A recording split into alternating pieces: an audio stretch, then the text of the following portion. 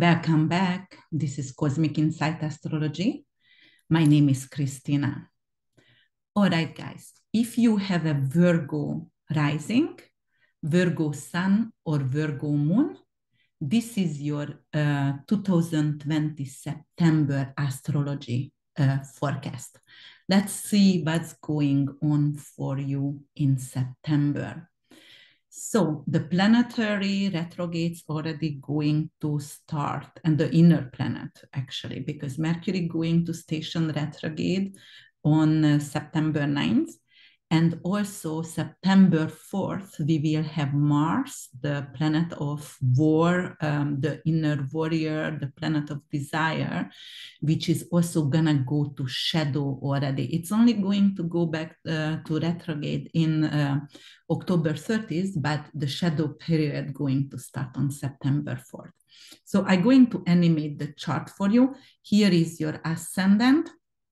So if you are Virgo, and then over here, the outer wheel going to animate the chart for you for the entire month. And we're going to analyze that together. So look at September 1st, 2022. We're going to have Mars and we're going to have Jupiter retrograde sextile for you in your 10th house and 8th house. Jupiter is the planet of blessing. Jupiter rules Sagittarius and Pisces, and it is actually the planet of prosperity, wisdom, generosity, abundance.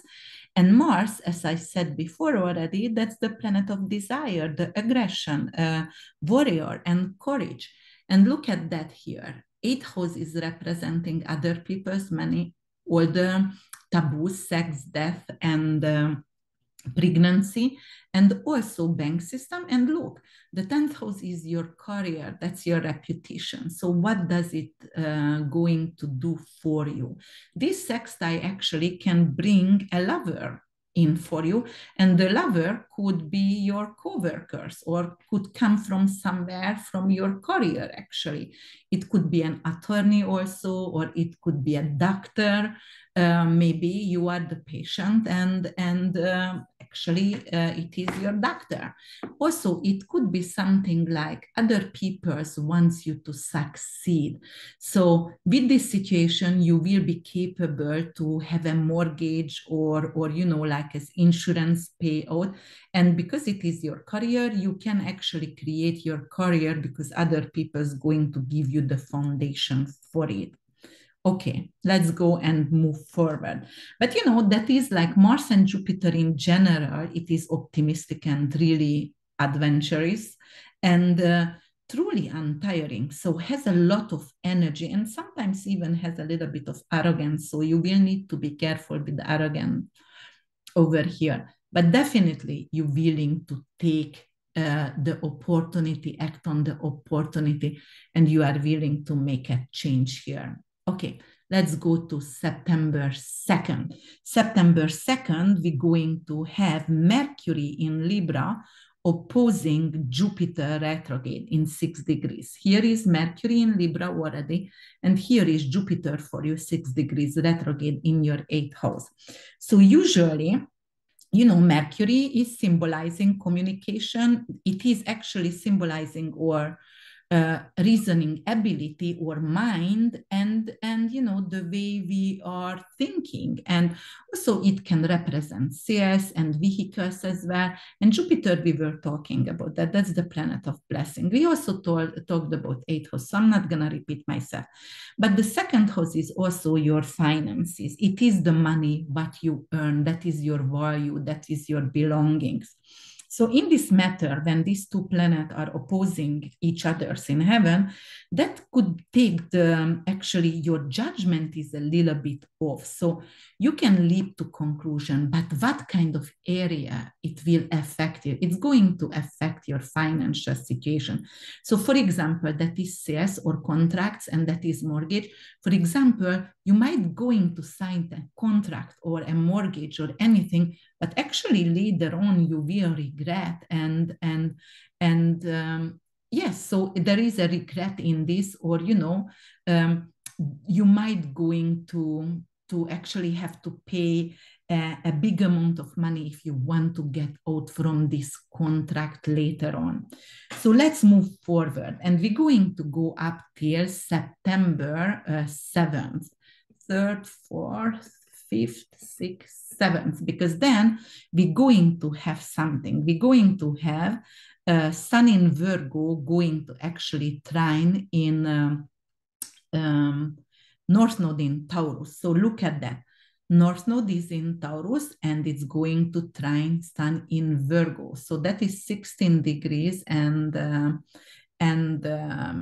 14 degrees, but Sun later on that they're going to go and move forward a little bit. So what does it mean, the Sun and North Node? North Node is your purpose, actually. And you know, Taurus is a fixed earth sign. It is very hard to change its mind, but North Node is the future karma for you. North Node actually it's like very Jupiterian energy. It is a blessing, and the trine is always welcoming. That's the most beneficial planetary aspect. And when it trines with Sun and Sun in your first house, it's representing, you know, like for example, I'm going to have a new purpose. I might going to study anthropology because ninth house, it's representing, it's going to be in your ninth house. It is foreign countries or anthropology, or, you know, like become what is that? A diplomat, a foreign diplomat. So it could be your new purpose, or, you know, it could be something with language as well, because ninth house representing language and, you know, you and studying. So I might want to study in a foreign country, and I might want to study a foreign language as well. But definitely it's a new purpose. It's a new purpose that you're going to find for yourself. And the next 2 days, when the Sun is moving forward all the way to 17 degrees, and that's when actually we're going to have full moon in Pisces. So what does it mean for you? It's going to happen in your first and in your seventh house, Virgos, because Pisces is your opposite sign. So obviously when full moon happens in astrology, then the Sun and the moon is in exact opposition in heaven. So the moon is going to affect this full moon, your relationships, your one-on-one relationship. And seventh house is not only marriage, it's long-term relationship. It is your partner, it is your business partner as well, and, you know, one-on-one friendship as well. And full moon, it's always a completion and an ending in our life. So something that doesn't serve us have to go. And in this case, something have to go in seventh house matter. It doesn't mean you're going to divorce, or it doesn't mean you're going to lose a friend, but it means, like, you know, something what was not working with your partner or not working with a friend, it will change, it will end. So definitely that. And, you know, let's talk about a little bit of Pisces. Pisces, the magical being. Pisces, the most spiritual sign in astrology. Pisces ruled by Neptune and ruled by, here is Neptune, here in Pisces. So Pisces ruled by Neptune, and Pisces ruled by Jupiter, co-ruled with Jupiter. And, you know, Jupiter we were talking about, that's abundance, prosperity, and growth. And what is Neptune? Neptune actually representing dreams and psychic ability, intuition, but also lies and addiction as well. So I wanted to talk about this Pisces full moon and what kind of ritual you can do for yourself, Virgo, during this full moon period. So first of all, Pisces ruled by the stone of amethyst, and also you can use lapis lazuli because of the Jupiter energy, and it's both of them going to connect with the divine energy. It is actually opening up your chakra, your crown chakra, and connecting with the divine, connecting with God. And in this full moon, for example, you can actually pray for let go of all the obstacles what is in your way and see clearly. Because, you know, Pisces is delusional. So not necessarily, Pisces can see everything through pink glasses. And you might see everything through pink glasses because of your partner or business partner. You don't see the true authentic self of your partner. So you can just do a praying about that, like, all right, I need to see clearly about my partner. You can actually use, you know, Pisces rules lotus flower, it rules fig tree and pines. So definitely you can use pine oil if you would like to, or clean, put that in your water when you wash the floor. And, you know, that's very Piscean energy, and you will connected and you will feel connected with the divine energy. And, you know, Mugwort actually, because it's giving you lucidity, and Pisces is about lucid dreaming. So, for example, Mugwort or lotus tea definitely could give you some kind of high-end lucidity, and you will get even deeper connected with the divine energy if you would like to open that kind of crown chakra and your third eye, because also it's very important. Pisces can easily see. And, you know, these are usually psychic and clairvoyance. So that's what you should do during this full moon, but look at what this full moon going to bring for you. So this full moon actually going to sextile with Uranus and North Node. So here is the moon, and it's going to sextile with Uranus and North Node. Just like the sun, it's still trining actually with Uranus and North Node. So even the sun and the moon both going to get a lot of positive energy during this full moon, right? So what can it happen? So ninth house matters, anything with traveling. Actually, an unexpected traveling could come up for you, and you can visit who? Moon rules sister, moon rules mother, or, you know, like really good friend who is a female, because it's female. And you know, it could represent that. So definitely, or, you know, like Uranus is definitely unexpected, and Uranus could be something with well, something with artificial intelligence. So, or, you know, like something with unique. Uranus could also be like, my partner is going to take me to a balloon fly. So the air balloon fly or something like that. Definitely romantic. It could be really romantic here. But, you know, just like go to a foreign country, a long-term trip, and it could be a surprise for you. Okay, so let's move forward from this full moon over here. Do your magic, and actually Pisces is definitely truly magical. But let's go and move forward actually to the 11th, no, actually for the 16th, when Venus going to square Mars for you. So me moving to 16th, then Venus is going to square Mars for you. So here is Venus and here is Mars. So 13 and 14 degrees. 10th house and first house matter. So you would like to be spoiled, you would like to take care of yourself, do something about your clothing, or, you know, like actually Venus and Mars, that is the lovers in heaven, and Mars is your inner warrior and your desire, and Venus actually is representing love and possession and, you know, art and beauty and attraction in our life.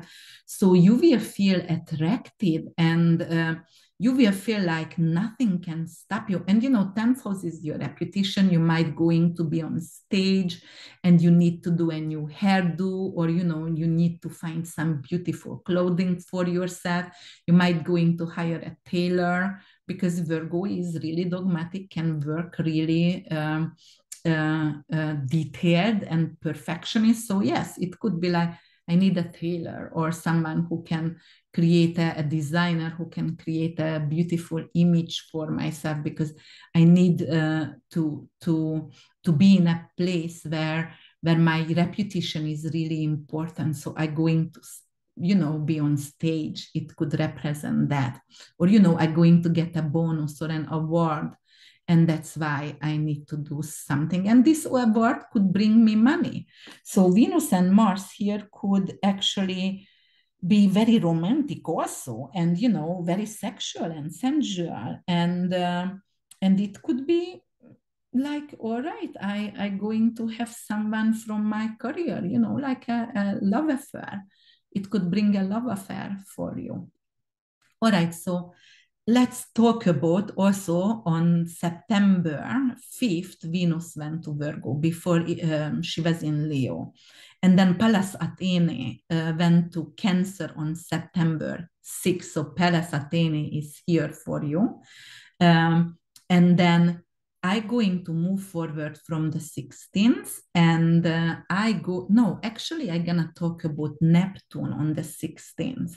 And on the 16th, we're going to have Sun and Neptune opposition, because, Neptune, it's in Pisces, and the Sun is going to be still in Virgo, 23 degrees. So what can it bring, Neptune and Sun opposition? So that is some really unrealistic word here, because Neptune is very delusional and very illusional. So also, like very utopic and blindfolded. So it could be a problem, because it could be like, I don't see something, somebody is lying to me. A business partner could lie to me. My partner could lie to me about something. My partner actually could hide something, because Neptune also in 12th house, rules 12th house. So it's behind the scene, it's hiding. So it's secretive.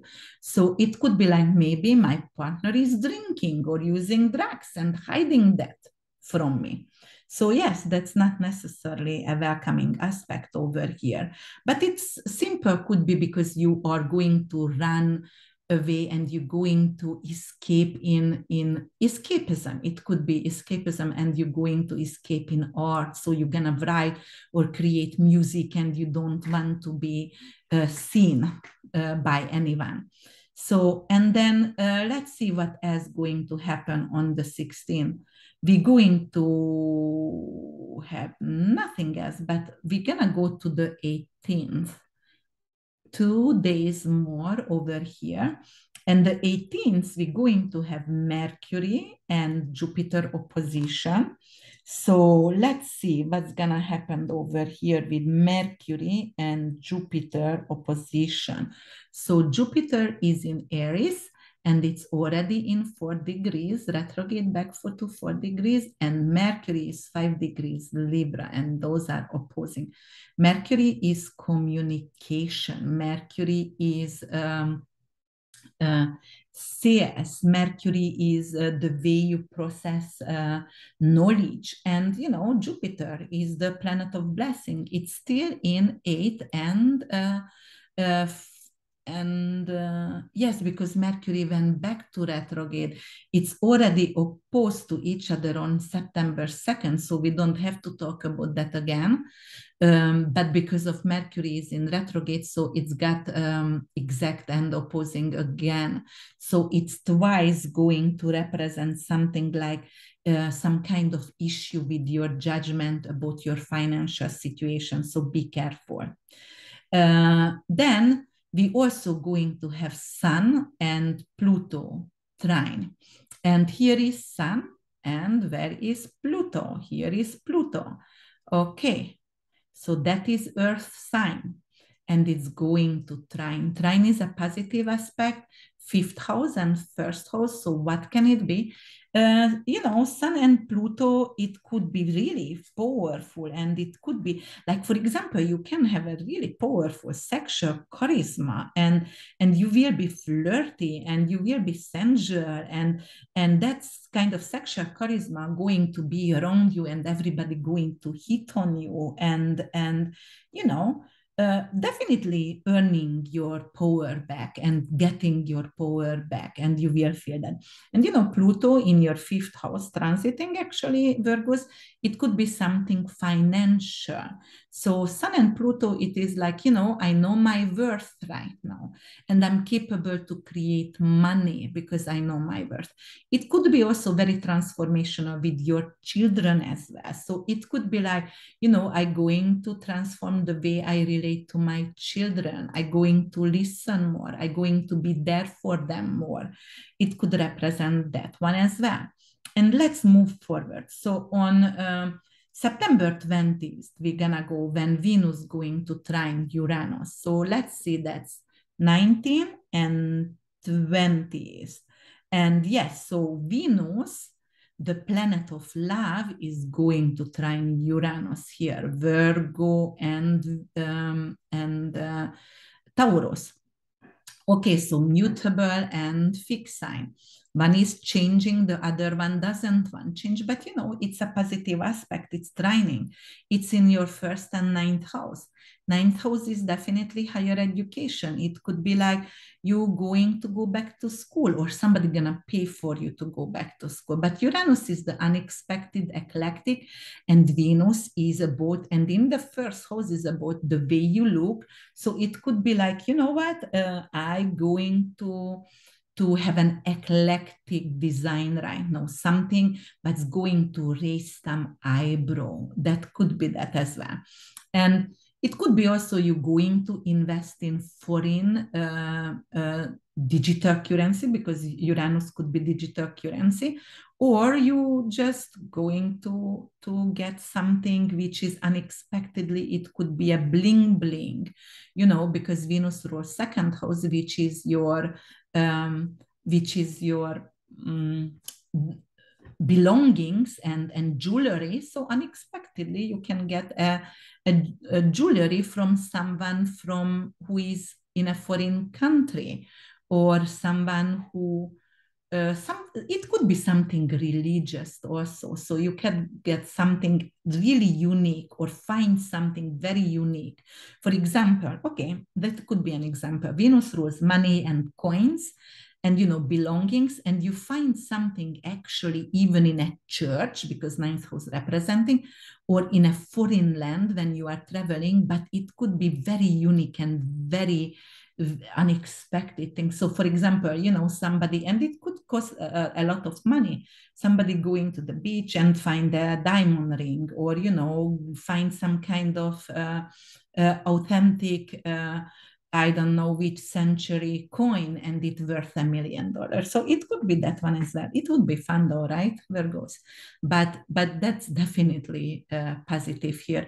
And you know, Uranus unexpected, Venus is money. It could be like ninth house could be also because ruled by Jupiter. And you know, Jupiter like to risk. And Jupiter right now actually in Aries, and definitely risk taking. So I would say like even some kind of horse. What is that? Horse bid on some kind of horse race, because ninth house ruled by Sagittarius and it's horse race. So you can win something on horse race as well. Okay, let's move forward, guys. So we're going to go on the 22nd, then actually Virgo going to get into Libra. And then on the 23rd, the Libra Sun, Virgo get into Libra. Oh my God, Sun going to get into Libra. What am I talking about? And that Libra Sun actually on the 23rd going to conjunct with Mercury here, because that's also in Libra right now. So, okay. So what is this? It is some kind of, Libra is love, because ruled by Venus. And Mercury is communication. So it could be something like kind of cheerful, humorous laugh talk between people. But actually in your second house is your belongings, second house is your financial. It could be like you are mediating about some kind of job related financial issues. So for example, salary issues. You are going to work or you get a new job or you just get hired and you are negotiating your salary right now. And, Libra ruled by Venus, and Venus is in Virgo right now. So in your first house, so everything about the way you look and you can find something that we were talking about. So definitely this negotiation could turn beneficial for you. Let's move forward, Virgos. Let's go to actually the 24th. So we're going to go one day further, and then we're going to have Venus opposing Neptune. So Neptune is delusional, illusional. Venus is here. But Neptune is the higher octave of Venus, higher octave of love, unconditional love. Venus can have the material side. So it could be the real yin and yang, but when it's opposing to each other, it is like, okay, so should I go for material or for my head, right? So should I be ruled by my head and material things? Or should I go for higher octave of love and be more spiritual and ruled by heart? So it could be a conversation between what your heart wants and what your mind wants over here. And it could be also something like you are actually blinded because Neptune is blind by someone's beauty, or you going to blind someone with your beauty. So, I told you, you're going to get some kind of new style, new hairstyle or whatever, and actually your partner going to be totally blinded with your beauty, and it's going to be like, oh, I really, really love it. Or actually, because it's opposition, he or she might say, I love it, but it's going to be a lie because of not necessarily like it, but just pretend. Neptune can pretend as well. All right, so let's move forward. And actually, it's September 25th, we're gonna go. And September 25th, we're going to have a new moon in Libra, 2 degrees, 49 minutes. And let's see, where is the new moon in Libra? So I have to actually go a little bit further, maybe the 26th. Yeah, I'm gonna go to the 26th, but it's gonna happen actually 2 degrees in Libra, 2 degrees, 49 minutes. And it's going to be in your second house. Again, financial. So the work what you are started and the negotiating what you are started going to be beneficial because you are start something new. A new kind of income is coming into your life. A new kind of earning is coming into your life. And 2 degrees and 49 minutes, that is Virgo dad and also Virgo decan. Oh, Libra. Yes, Libra Dvad and Libra Decan, because the new moon we have that in Libra. So what does it mean really here? It's ruled by Venus, and Venus is money itself, rules second house Taurus, so it rules the money house, right? And this new moon in Libra going to be ruled by Venus. So definitely it's everything about negotiating your salary, and definitely it's a new beginning, a new start, a fresh start you're going to get over here. It's almost like you're going to take off your mind of some kind of trouble and worrying about money, because you're going to have a new kind of income and you're going to be very happy about that. And all right, then let's go to September 26th. And September 26th, we're going to have Sun and Jupiter opposition. So September 26th, Sun and Jupiter opposition in 3 degrees. It's the 8th and 2nd house, something again with the money that you invested or the money in the bank. So you might going to actually start to think of like, should I keep the money in the bank, or should I invest my money in something because of the inflation? So that kind of situation can occur for you. So some kind of negotiating with yourself about money in the bank and the money that you earn, and how to actually um, um, preserve your money. So not necessarily you want to preserve that in the bank. So you might going to choose something else to preserve your money in. And it could be some kind of Librarian energy or Aries energy. Aries rules matters, right? And Libra over here, it could be some kind of bling bling. So I'm going to buy something with, what is that? I gonna buy some jewelry, or I going to buy some kind of metal, invest in metal, and that's going to be great for me. Okay, so what else should we talk about? We should talk about also the 28th, and we're going to go to 20, no, actually the 27th, we're going to have Mercury and Pluto trining. So what does Mercury and Pluto does? Like actually it is like, let's talk about taboos, and you can dig into researches really deeply. So here is Mercury, and then here is Pluto. So this trine is going to give you like, okay, I want to do some kind of research, but about what? How to invest money, because fifth house is investment and children and creativity, happiness and joy, or how to be more joyful, how to transfer myself so I will be truly happy because I want to be happy and I want it to come that from inside. That kind of situation, but also research about children and fertility issues, or it could be research about, or you know what, actually, it could be like looking after your children because they might be teenagers, and you know what are they doing, or you know just sneaking. Or snooping around in their rooms or whatever, because you're not necessarily trusting them. Okay, and Mars and Saturn try. So here is Saturn and here is Mars, and that is on the 28th when these two planets going to trine.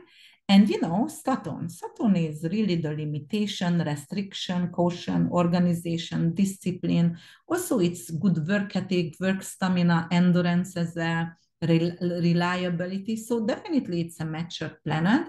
And with Mars, the planet of warrior, you know, the Mars is the soldier, and Saturn is actually the chief. Saturn is the general. So, but those kind of two working together with this trine for you in the 6th and 10th house, it's representing with a really, really good work ethic. I will be recognized, and I will make it like, you know, like Mars in 10th house, it is like I want reputation over here. I working for it, and everybody gonna see my good work ethic. If you started a new job, or you know, if you are on stage, you're going to be like, yes, I have that kind of look, like they can actually be a little bit intimidated by me and intimidated my pitch, because it's going to be powerful. It's restless and powerful in Gemini. So my speech, and it could be some kind of non-profit. So I'm going to talk about on stage for some kind of charity or non-profit or whatever reason it is. But definitely for you, Virgos, it is 6th house of work, or you know, it could be something with your 10th house could be a doctor. It could be a surgery, and you know, Saturn could be joined. So or teeth. So you might just going to find a dentist or a doctor who later on could do a surgery for you, and you're going to find the perfect one right now. And what else I wanted to say? So Mercury, we were talking about that Mercury went in retrograde, station retrograde on September 9th in 8 degrees 55 minutes in your first house. And first house is your self-esteem. First house is everything. That is the self actually, and that is where you know your appearance and your surface personality. And Mercury over there, it could be, and going back to retrograde, so it could be something like my speech is not coherent somehow, or I'm returning to something with myself and the way I represent myself through communication. So for example, I used some words before, but after that I didn't, and then right now I'm returning to it, like, because I know it's would suit me very well in the new job. So the way of communications could suit me very well in that kind of new job. All right, so it's going to go retrograde over here. So yes, that's what I wanted to talk about. And also probably I go also going to mention that like Ceres on September 29 actually going to go to Virgo. So it's also going to be over here in your first house. So Ceres coming from Leo to your first house. Ceres is the goddess of agriculture, but also it's representing some kind of loss or fears as well. It's rules, poppy seed and hops, so associated with beer and opiate. But in your first house, it could be like I'm losing myself. So, for example, as I said, you're going to return to a way of communication over here because of that's what the new work desires. And then you are feeling like, oh my, I'm losing my own authentic self because I have to pretend with this Ceres over here. All right, Virgos, I hope you liked my podcast. And if you did so, then please subscribe to my channel. You can check me on social media, urbanwitch.org on Instagram, or urbanwitch.org Christina Simon on Facebook. And I have another page, Urban Witch, on my Facebook page. And follow me over here because I always going to come up with some new podcasts and videos that might interest you and you might learn, or you might going to just get some clarity.